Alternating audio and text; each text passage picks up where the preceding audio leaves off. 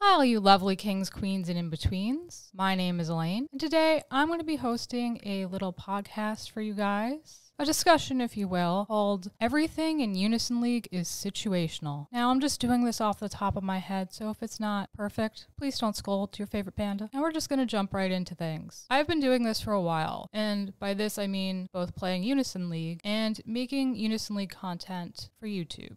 Try and help players get used to the game, give some advice, things like that. And as a result, I get a fair amount of questions about the game, and this is only natural and completely fine with me because I want to be helpful and I like helping you guys. And I get a lot of questions in the same vein. Questions like, what's the best ability set for the archer? What's the best monster? Which monster should I use? Which set should I take? Which one of these is better? Basically, some sort of question involving a comparison. And I get these questions probably more than any other type of question. And I have a very hard time with them. And I often give an answer I feel a lot of my viewers and a lot of the people posing the questions find very unsatisfying. And it's usually something like, well, that depends, and then my answer ensues. And I'm not trying to be difficult. I'm not trying to give an answer that might not be particularly satisfying. I'm giving this answer because it's true. Everything in Unison League is very situational. It depends on what you're doing. It depends on what you're trying to accomplish. And these questions are basically impossible to answer without a fair amount of context. And I'm going to take a little time to talk about this today and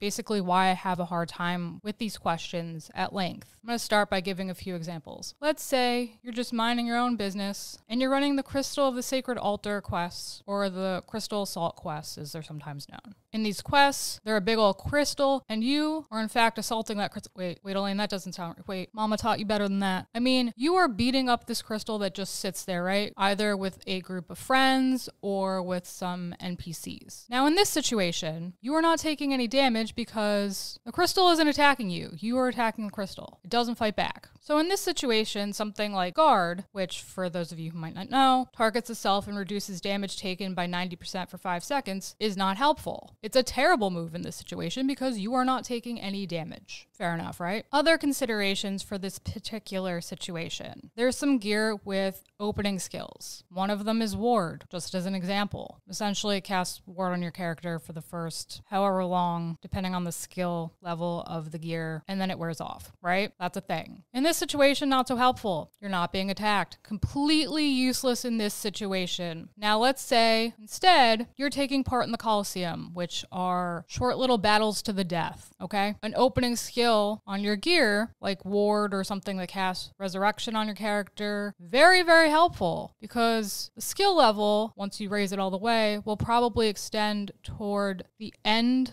of that. It's usually, I think, a 1.5 minute long period or minute long period because most battles don't actually last that long in the Coliseum. Very helpful, could keep you from dying and awarding the other team points, and this would in turn help you and your team win. Now, maybe you guys don't believe me yet. Maybe you guys still have a few doubts. You're like, that's only like 2 situations, Elaine. That's not enough to convince me that everything in Unison League is situational, because that's a big claim to make. I understand. I'm saying all things are situational, not just some of them. All things in Unison League are situational, guys. And I'm going to continue to prove it to you. Now, there have been a bunch of quests over the years that have come out in which you can only use monsters of a specific color, or you couldn't use monsters at all. So let's take the situation in which you can only use monsters of a certain color or element. Any monsters that aren't that color or element are useless because you can't use them. Let's say you're in a quest and you're not allowed to use monsters at all. Well, it'll be good to have them equipped in both situations for just stat stick purposes. If you have nothing you could actually use. In the situation in which you can't use monsters at all, let's take a basic biznatch ability I'm sure you've all seen all over the place, known as Cheer, which increases the unison gauge of all allies excluding yourself by 5. Not so helpful, right? No reason to do this because you can't use a monster, so none of your friends can use them either. You could cheer all you like, but there's no point. If you can't use a monster, it doesn't matter if anyone fills their unison gauge. You can't do anything with that. Another example where cheer is useless. since it increases the unison gauge of all allies, excluding yourself. If you're running a solo quest, you have no NPCs or anybody with you, cheer is useless. It only affects other people, so there's no point in having it. Still don't believe me? I'll give another example. There are a lot of quests in this game. In fact,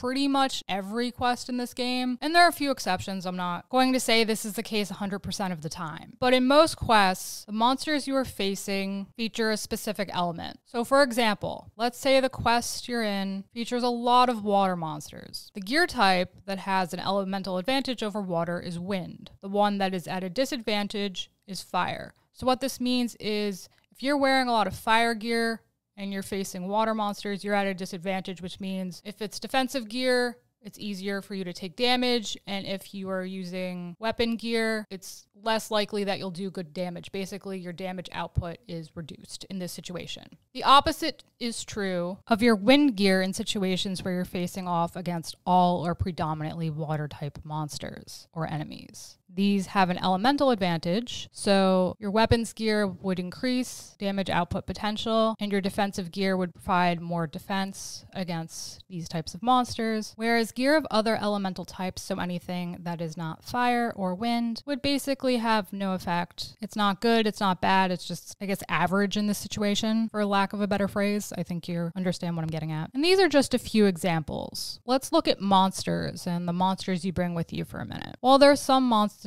that are just good in a general sense because they're high power, they've got a nice ability or skill attached to them, they might be better in certain situations than others. Let's say you were facing off against a monster in a quest that constantly saps your cost. In this situation, a cost recovery monster and cost recovery abilities would be amazing since you're constantly losing these things to this monster. Let's say you're facing a monster that constantly reduces your unison gauge. In this case, abilities that cast haste or its equivalent, either as a player ability or a monster ability, are ideal. Again, these are just a few examples. I could sit here all day giving examples of how certain things are better in certain situations and some things are worse in certain situations. I'm not going to do that because I would like to keep this video relatively short and easy to digest. But I think with these few examples, you can begin to understand what I'm trying to get at here. Everything, and I mean everything in Unison League, is situational. Sometimes a certain situation does not call for a certain play style, a certain play set, certain monsters, certain things. And sometimes it'll call for things that maybe aren't typically the most helpful. And whatever those things are, that becomes your good and bad. In Unison, there really isn't a good and a bad in a general sense. It's what's good and what's bad for the situation. Okay, yes, 26 cost gear is nowhere as good as 40 cost gear. But that aside, like those little details aside, everything is situational. Take the things that will be best for the situation. Consider what type of monster you are facing, what type of opponent or opponents are facing. Are you doing this alone? Are you doing this with a group? And once you've taken those things into consideration, then consider what would be most useful. Does it make sense to take something like cheer? Does it make sense to take monsters with cost recovery abilities and prioritize those monsters? Does it make sense to bring monsters that have resurrection and ward? Or are you not taking any damage? Is there a point in what you're doing? Always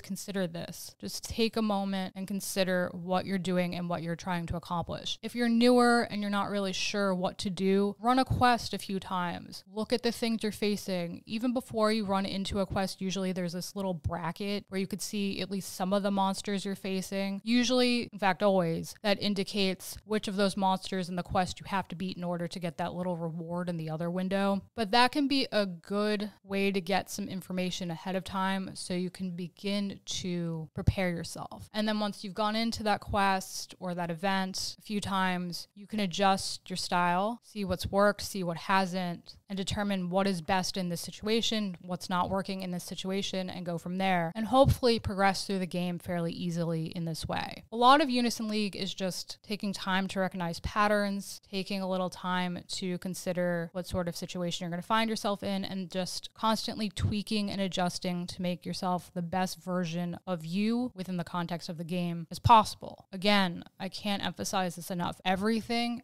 absolutely everything in Unison League is situational. I want to thank you all for listening. Thank you for coming to my TED Talk. Always wanted to make that joke. And I really hope you all found this very helpful. Let me know down below in the comments if it was helpful. If you still have any questions, if you still have any doubts, I'd love to clear that up for you. And if you like what you saw here today, please smash that like button until it's blue, subscribe, and ring that bell. And I'll catch you all in the next one. Bye, all you lovely kings, queens, and in-betweens.